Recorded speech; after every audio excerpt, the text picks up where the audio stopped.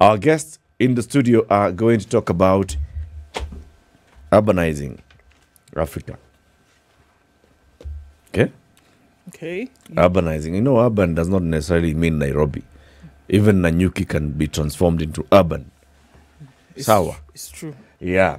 Before we welcome them and say hello to them, let me give you today's proverb on behalf of CT. It's from which country? Côte d'Ivoire. If you're not going to bite, don't show your teeth. If you're not going to bite, don't show your teeth. Better just shut up. Kabza? Yeah, coil your tail and go. Yeah, just coil your tail and go. Sit at the corner. Samuel Olando, Executive Director of Pamoja Trust, is back in the studio along with his usual friend, Jamin Kusuania, who is the head of Rebuild Advocacy, all right, at International Rescue Committee. Good morning, gentlemen. Good to have you again on the show. Good morning. Good to have you. After many things have changed in the landscape, many things have changed in the urban areas too. Sana, sindio? Yes. Hey. Last time you were here, there was a different president and a different governor. Imagine many things And have different changed. MCAs. Many things have changed in terms of governance. Yes. As Pamoja Trust, you're dealing with different people. Now you have to introduce yourselves to a whole new realm of people, Exactly. especially when it comes to urban areas. Exactly. Uh-huh. And the last time you were here, you were speaking about the People's Manifesto. Yes. And now you're in a different phase. So it's an interesting space that now we discuss urban issues again with a new regime. Very good. But the People's Manifesto is still alive. Still alive and kicking, Yep. finding its life within the county integrated development plans. Very good. Because that's the stage we are in now, right? Exactly. All the counties around the country are now at the point of formulating the CIDPs, which are 5-year plans. I was having a conversation with somebody yesterday and he was telling me, so these plans, they're just very high-level ambitions. They are not financed or budgeted. Do they translate to the annual development? Does the CIDP 5-year translate into annual development plan, translate into annual budget? Really? True, because you see, the CIDP process acknowledges that then we will have priorities for each of the particular counties. So they prioritize the sectors, they even prioritize the populations and the persons that they certainly want to target. For instance, right now we have been pushing for vulnerable persons, we have been pushing for inclusion of refugees within that particular space. And the annual development plans need then to emanate from the CIDP. That the annual development plan cannot be on priorities or on sectors that were not exactly defined from the very beginning. And so in terms of financing, from where we sit is that let's have a plan within the CIDP. Let's then agree in terms of costing. Then we will know what exactly governments can be able to raise in terms of revenue, which ones they can be able to borrow. But then if you don't then have a plan, it becomes difficult for you then to be able to say we can't meet this or we can't meet that. It's good that we have a plan that speaks in terms of what we want to achieve by the end of the day. Then we can work out the aspect of financing, and we have fidelity that the annual development plans are actually based on the CIDP. But Jamin, this is now the third CIDP that we're going to have. Yes. The previous two, look at those previous two. Can we say that counties have actually implemented the CIDPs? We give the devil what's due. Okay. We have had significant progress within the counties. When you look at where we were in 2012, and even now, it will actually be informing the urbanization aspect that we're having, is that we have had significant progress. We have had opening up of rural areas. We have had some development initiatives happening in some of those particular counties.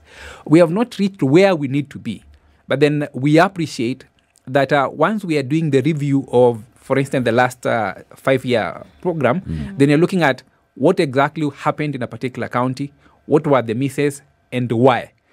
What I am hesitant in seeing in this aspect of CIDP is that us coming with new things completely if we didn't achieve what we had in the last 5-year term. Yeah. So that it's better than we look at what new devices how better then do we actually work to improve the last CIDP instead of coming up with new novel ideas that we were not able to achieve the last 10 years.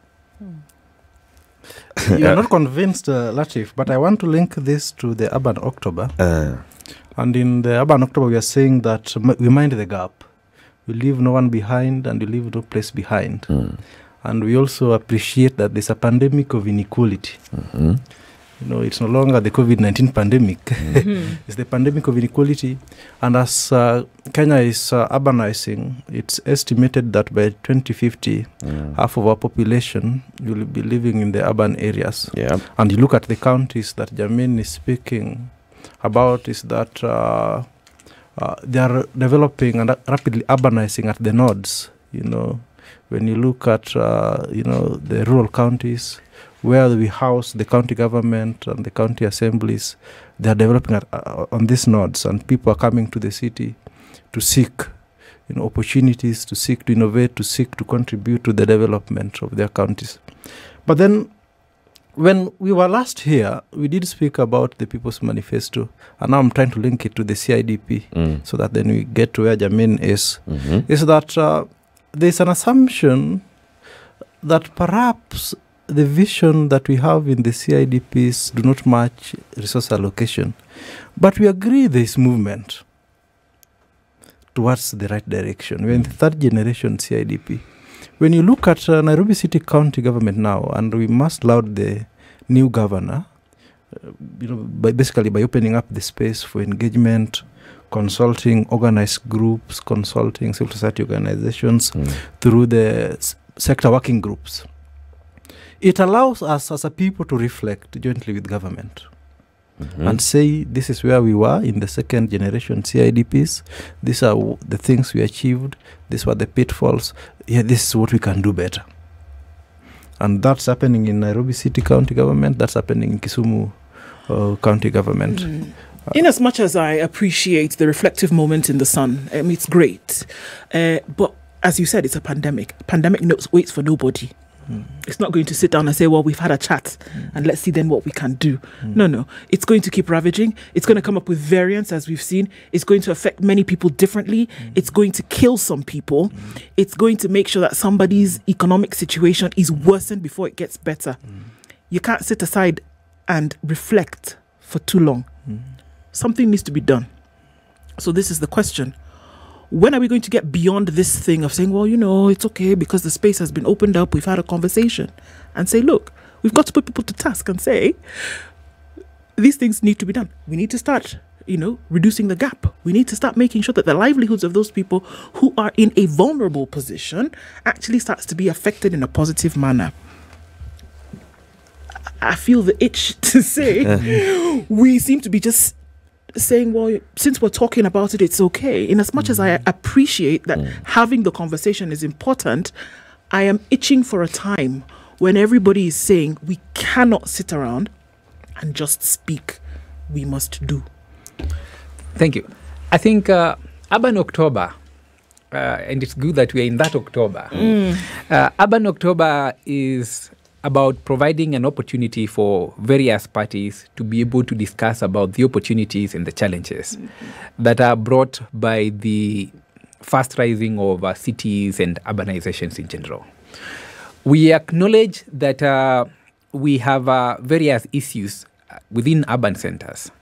And that, for instance, when you look at Nairobi, we acknowledge that we have various urban centers, but then the cities are those particular areas that are worst hit by some of these particular issues.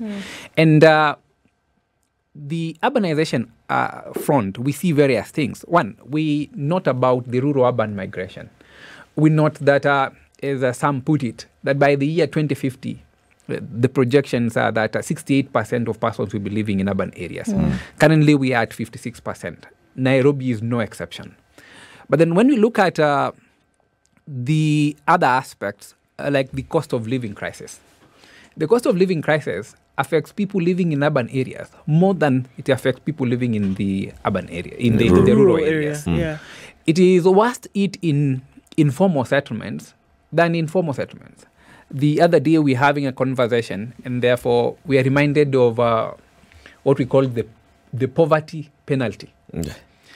That you are actually penalized for being poor, which would definitely mean that persons who are in the low pyramid actually spend a lot of money to access basic services than people who are rich.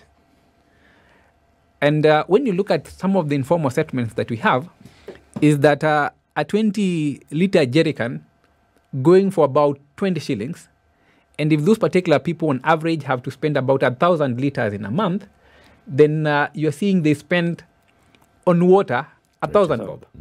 That is one unit of water being spent at 1,000 bob. When you know on average, then people who have piped water in this particular city will be paying about 180, 200 for 1 unit of water. And so we continue to see these aspects of inequality. The cost of living crisis has left the urban populations ravaged completely. And so as we have the engagement about inequalities, is then looking at how then can we be able to bring together to ensure that vulnerable people, as many people as possible, are actually included within this particular space. It's even astounding to think that 1 billion people within the globe live in slums. In Kenya, the population is that 46.5% of people living in urban areas actually live in slums. And so this is characterized by poor housing, unavailability of water, poor sanitation, infrastructure. And right now, we have the effects of climate change actually also affecting these particular populations. And so as Untu said, is that we come from this particular background to acknowledge first in terms of what are the issues that we find ourselves in. What is the situation? What is it that we need to be prosecuting and working with? Then we identify in terms of what have been the gaps, where are we, and what has led us to be where we are at the moment. Then I think also then the problems are actually running far ahead of us, such that the limited resources we have in annual budgets will never, ever be able to catch up with the needs of this growing urban population. So if you look at the urbanization, so by how much has Nairobi's population, for example, grown between the 2009 census and the 2019 census, right? It's grown by close to 1 million plus, right? It's going to grow by another 1 million or more within the next couple of years. Are you foreseeing a situation where this huge urban population that is continuing to live in the low-income neighborhoods, that coming to live in the slum areas, going to access education, health, those basics, water, like you've said, Jamin, sanitation, like you've said? What needs to happen so that then we can actually bring Mukuru and Mathare and the others up to par with the other neighborhoods in Nairobi, so that by the time more and more people are coming and President Ruto is building houses, 250,000 per year, and let's say 50,000 of them are in Nairobi, they are actually then coming to find new people moving into Nairobi, moving into those new houses. You're very right, Latif, and it's estimated that approximately 70% of the population in Nairobi will be in informal settlements now as we speak. But there are two approaches to that. That, yes, we speak about it, but when we speak about it without putting it in a policy document, then we will not have the opportunity to review at the end of the 5 years, because it will be hearsay if I'm not wrong. So then, now we have an opportunity to put it in the policy document. But also as we do that, then we critique the approaches. For instance, the urban renewal and regeneration programs, similar to the launching of the houses that we saw the other day. The question is the extent to which the population it's targeting are able to afford. That will be the first question. That you've got intermittent income.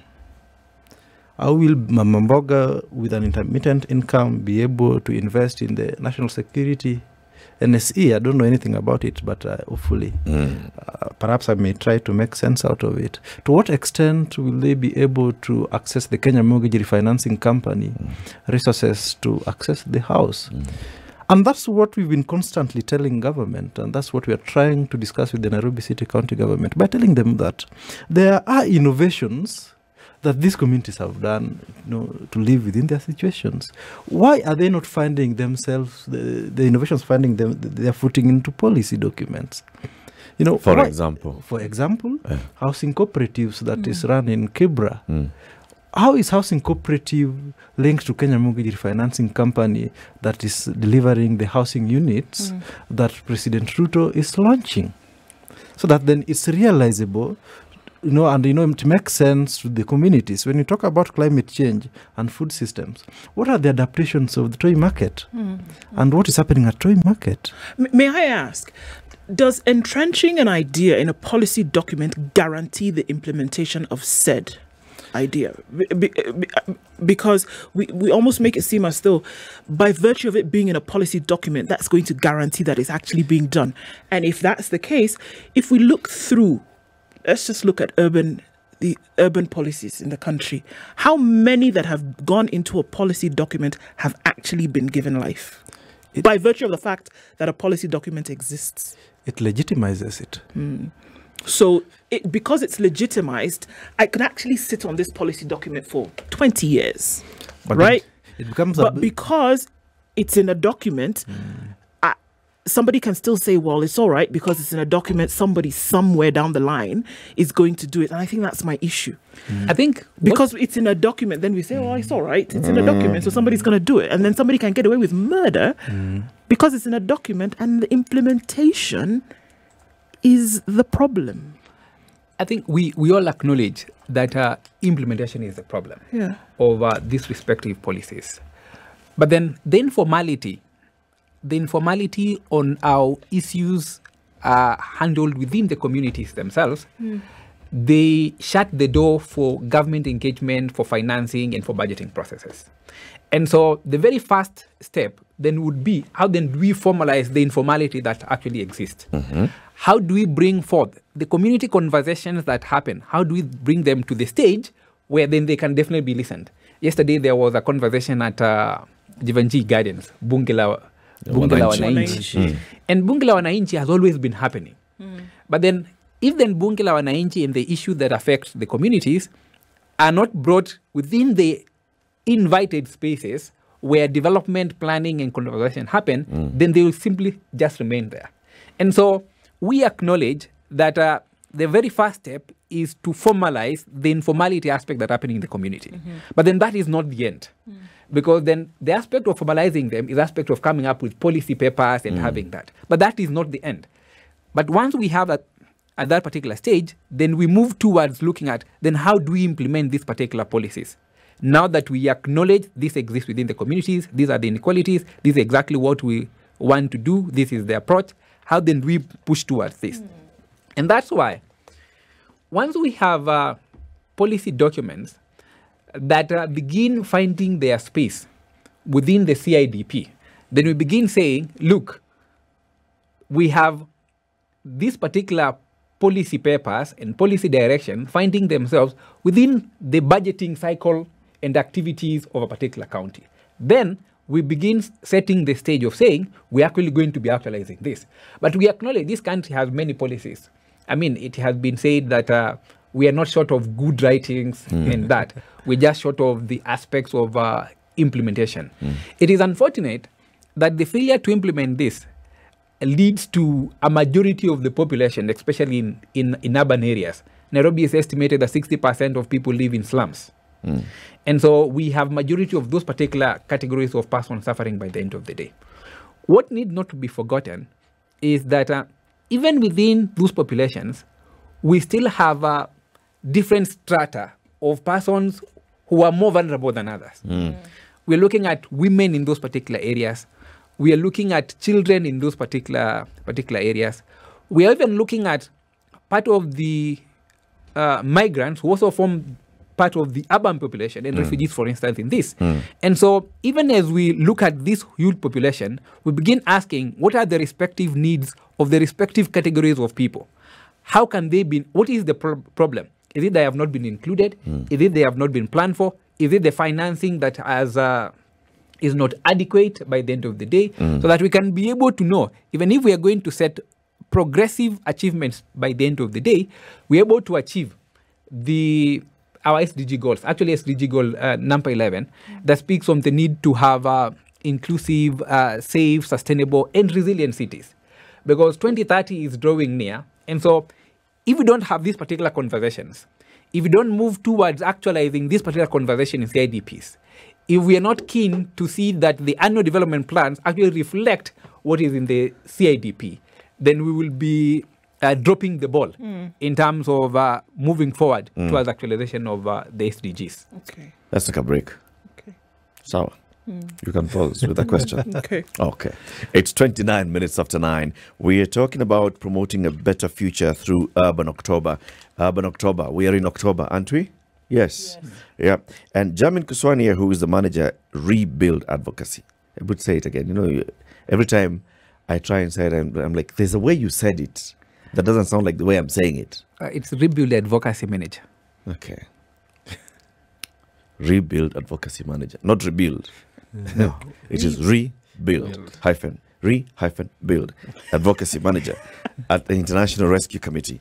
And Samuel Olando is the executive director at Pamoja Trust. We are talking about what is it that we need to see happening to the population that are living in urban areas as we hurtle towards 2030, when everything should be done by then. You know, by 2030, according to the world, we should be in Nirvana. This is the Situation Room, the only way to start your day. Even as we are looking at this, we look at the development plans around the country. The question then saying is, what would then be different? I can understand, and I see the case being made for legitimizing these plans, putting them down in a policy document, with which at the very least the vanguards of these projects can then be held responsible or accountable. I get that. But I think also now running the risk of having this cycle of planning and policy. So I think the question is, in terms of hard, tangible action, what can people expect? Because I think about the people who are sitting in these places, in these urban centers, and they think, oh, we hear a plan about something for us. And they hear it every cycle. They're going to do this for us. This is going to be done. We're going to have a better stab at existence. How can we see these brought to life? I want to give you an example of the gravitation. You will notice that I don't call informal settlement slums. The post-Moi, the Moi era and a bit of the Kibaki era, the policy was that informal settlements should be demolished and cleaned as we clean the city. And you were during that area, you were witnessing a lot of forced evictions. And then we noticed a lot of human rights language, development language in the Kibaki era. And we started having conversations, I think, from 2007 on the National Land Policy, and appreciating that people who live in informal settlements are human beings. So you cannot just carry out evictions, that they contribute to our urban fabric, that they pay taxes, that there are people who support our sometimes domestic services in the upmarket areas and such. So then the language changed to informal settlements. And in informal settlements, when we call them informal settlements, we were agreeing that they are just informal. We need to formalize so that they become formal settlements. And they were informal because they were not, they were not in sync with the urban planning policies. They were not in sync with the urban planning act, and the houses. Perhaps there were no approvals that were being sought from the city council then and such. So that then what we needed to do is to develop. And that's when we started noticing a lot of settlement improvement programs. The Kenya Informal Settlement Improvement Program, which was a World Bank funded project that was coming to government out of this agitation and policy documents that has enabled a number of settlements to have security of tenure through title deeds. If you go to Huruma, you'll notice this. Jamin, I know, you know, a number of settlements in Mombasa and such. We had the Kenya National, the Kenya Slum Upgrading Program. If you go to Kibra, the Soweto East Zone A, the houses that we now have there that were being developed by the State Department on slum upgrading. And that's why we are insisting that unless it's in a policy document, that it may not give the populace, the 70 or 60% we are speaking about, an opportunity to be able to hold the government accountable. You know, it may not provide a framework for development partners to be able to partner with government, to put resources, to engage, you know, in delivery of some of these services. And as I conclude and hand over to Jamin, is that any sane society should take care of its vulnerable populations. It may be through affirmative actions, you know. It may be through, you know, particular incentives that are being given to the private sector. And on doing this, from my perspective, then it's important that then the people are involved from the development stage and the conceptualization. Then once they are done that, then they are turned in, the people turn themselves into monitoring and holding the government accountable. Because we are talking about expanding the tax base by bringing more people to be able to pay their taxes. But they can only pay that if they are leading dignified life, if they are making income, if, you know, they are seeing what their taxes do for them. And that can only be achieved through the frameworks that we are speaking about. And I know sometimes when our civil society organizations, when we demonstrate, then it will only make sense to demonstrate and agitate based on things that government has put in writing as a basis upon which they are to deliver their commitments. So you want something against which to hold them accountable. Exactly. And that's why it gets into policy. Exactly. But it gets into policy as just words, Jamin. It doesn't get into policy accompanied by specific action plans and budgets, because it's about resources. Say, for example, the issue of water, like you've just illustrated very well. A 20-liter jerrycan of water costing X amount of money. The person who is living in Mukuru ends up spending many times more for water than the person who lives in neighboring South B. Many times more. Yet what this person is doing is basically buying water from somebody who's a vendor who is supplying via Mkokoteni. You don't know the source of the water. You cannot really talk about the quality of this water. So the solution is, can we get water to Mukuru? To get water to Mukuru, it requires a lot of investment on just the reticulation system and all. That's a lot of money. The government of Johnson Sakaja will never be able to have a budget that can take water to Mukuru. Let's just be clear. The government of President William Ruto, through the Minister for Water, who is it going to be? Water and Sanitation? Alice Wahome. Is not going to be able to do that work.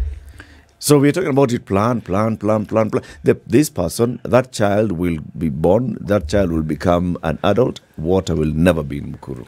This phase of the CIDP, the national government has acknowledged one thing, which is that we need to have county integrated development plan. Previously, the approach has been, we are having county government integrated development plan. And this realization has been because we have many people supporting in different areas, but then everybody operating in silos. We have this development partner, we have this NGO. When you look at the combined effort, it could be able to do something significant to a particular settlement or informal settlement. And so this time round, the county government and the county government of Nairobi also is that they're looking at bringing all partners together. What is your plan for the next 5 years on water? And so bringing all those particular partners in terms of what they want to do for water and county government doing their bit for water. My understanding is that then this is going to have an impact than when everybody is doing their small project here for water, small project here for water, and they're actually targeting the same population by the end of the day. We acknowledge that we are going to make steps towards growing up these informal settlements, but it's not going to be overnight. And so if we consolidate all the efforts that are certainly happening in pushing a particular agenda, then we are going to get there with time. But there's a question that you asked before we went for the break, in terms of in the next, between the 2009 census and now, we have 1 million people who have actually come to the urban areas. I think the way to deal with that particular aspect is to ensure that we have development in other areas away from Nairobi. How this particular country was planned was that the Nairobi became the administrative center, the commercial center. Everything was concentrated in Nairobi. Actually, you will be shocked to see that we have companies built in Nairobi who import raw materials from Mombasa and export a bulk of what they make. And so you ask yourself, how viable is the location of Nairobi then for that particular company by the end of the day? So I think the more we have development, and devolution, I think, is answering that particular question in some of the particular areas, then you begin having people not willing to come to Nairobi, because then we are having the demographic challenges that we bring to the city, but then we are also developing other areas, and therefore we are reducing the aspects of the rural and urban migration.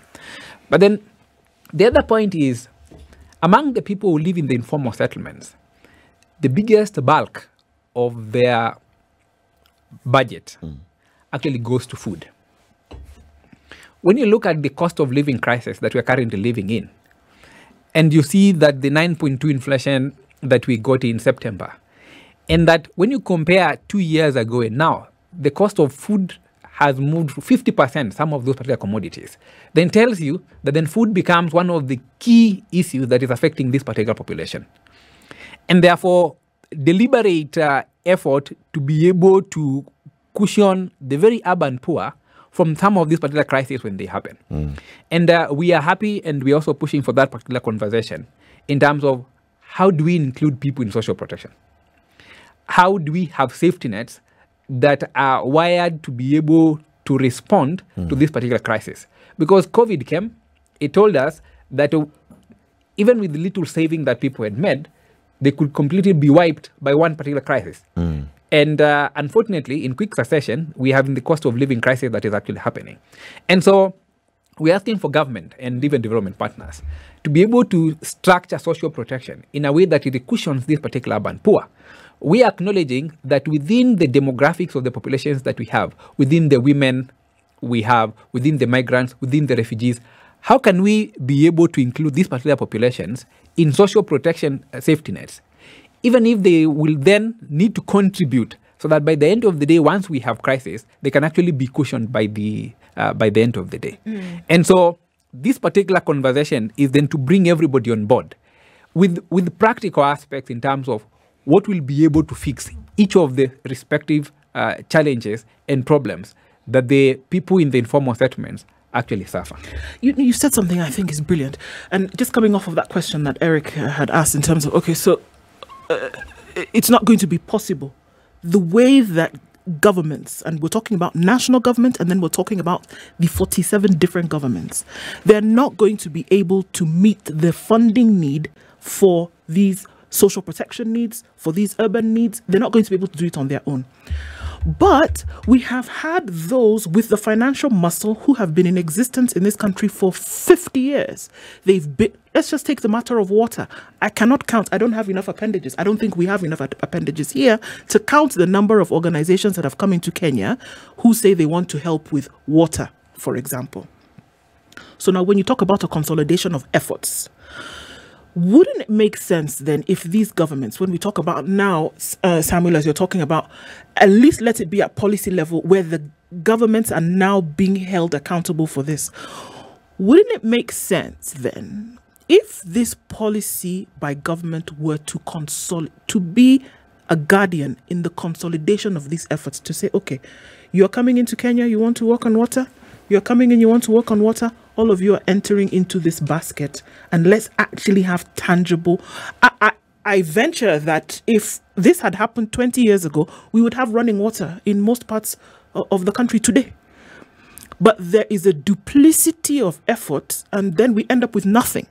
So wouldn't it make sense then if this policy that we are talking about for accountability then comes about where we have this consolidation at county level, at ward level, at national level, to actually see something done. Shouldn't that be the accountability? Exactly. Since we have people with financial muscle who are coming into the country anyway. Exactly, and that's what's happening in the sectoral working groups.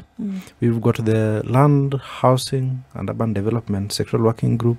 We've got the health sectoral working group, where non-governmental organizations, community representatives, county government officials and directors in those specific departments sit down to visualize for the next 5 years, the state of those particular sectors, and then develop a plan out of it. So that then, as Pamoja Trust, when I leave that space, then I know this is my contribution on land and housing sector.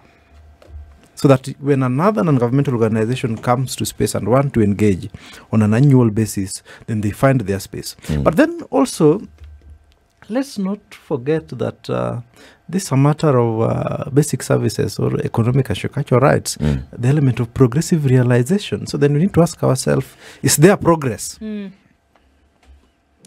how do we measure the progress? And also, let's not forget that the government has got an obligation.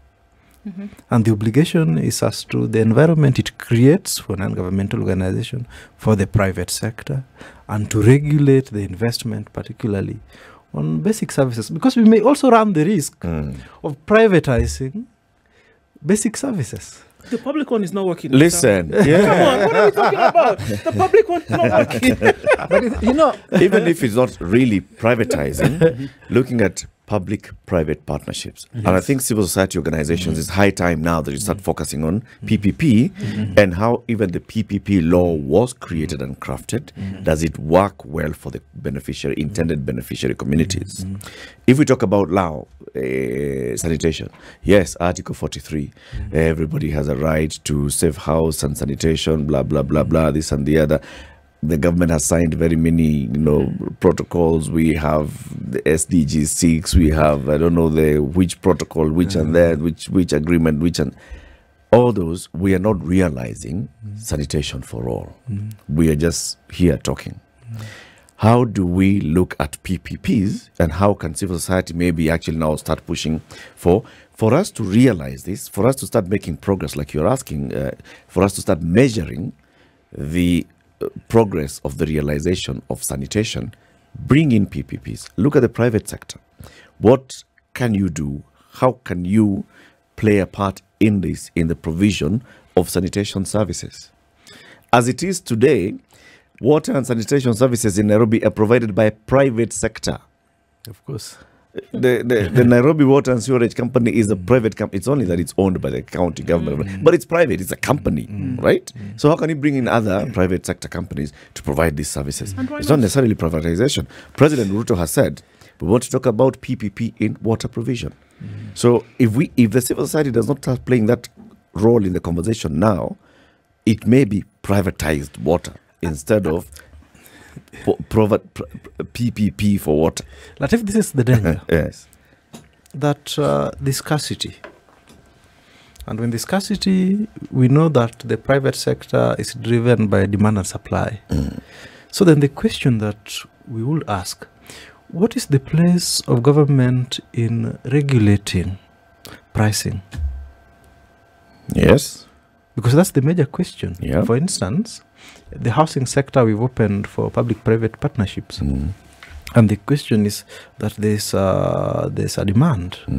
To what extent will government tell Eric that when you construct houses in Kibra, then you cannot charge more than 4.3 million, when Eric has invested 7 million? What is the practicality of that? And that's the danger with privatizing. And that's why we say government has got an obligation and to take people's innovations and legitimize them. When you look at the water sector, go to the informal settlement, you'll find a lot of youth groups running delegated water management models, where the Nairobi Water and Sewerage Company brings water to a central place. And then this central place, off-take can go. It's an off-take, yeah, exactly. Then why don't we legitimize this? Why must we go and look for a private individual like some Olando to come and invest? Why don't we invest in the group? And that's why sometimes I think what we tried with the NYS, other than the corruption, the scandals that it had, was a brilliant idea, and was a way that was going to allow communities through their innovations to change their settlements. So there are two sides to it. And we need to tread on it, particularly when we speak about basic services, with a lot of caution, because it's also happened in the health sector. I know. When it comes to some of these services, I am a champion for basic services being provided by the government and not going to the private sector. But listen, I am not talking about privatization. I'm talking about the public-private partnership. So where, yes, the private sector is playing a role, but then it is through the support or subsidization by government, and that's the government role in it, which then gives the government the moral and legal authority to regulate pricing, regulate your entry, regulate your participation. I think we are in a nice space where this is the conversation that is currently happening.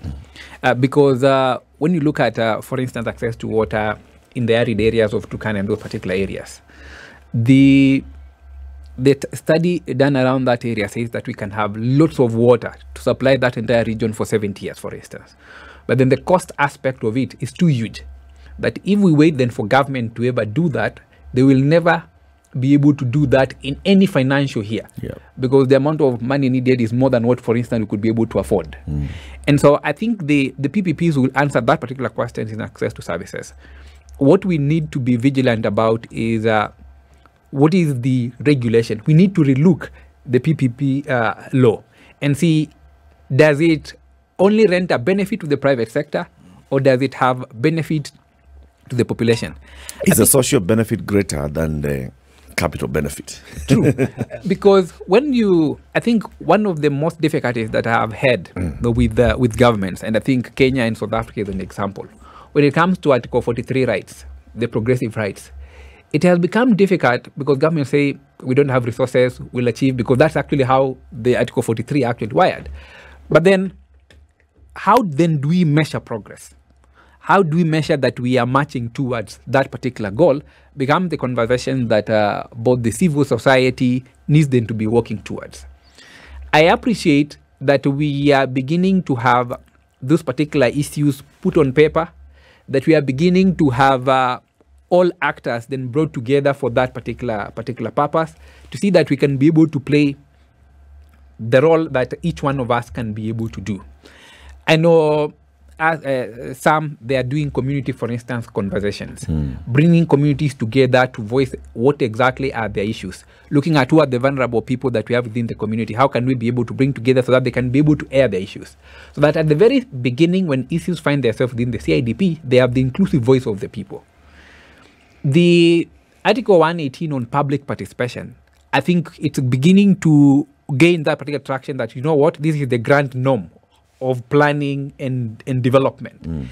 And so that begins to give insights towards what exactly then is going to happen, what is going to be included by the end of the day, and everybody playing their part. In terms of policy, do ask policies and bring everyone on board. Some countries, for instance, like in Uganda, if you want to go and have a program in Gulu, the county government must okay. And the reason to okay, they want to know whether you are duplicating what is already there. How do we build up? And I think it's the same thing that the county governments have begun taking cue from.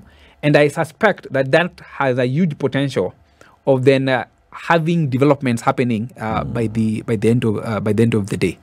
Asking, and I think we also suffer another problem. The national government and county government have always operated as if they are distinct from each other.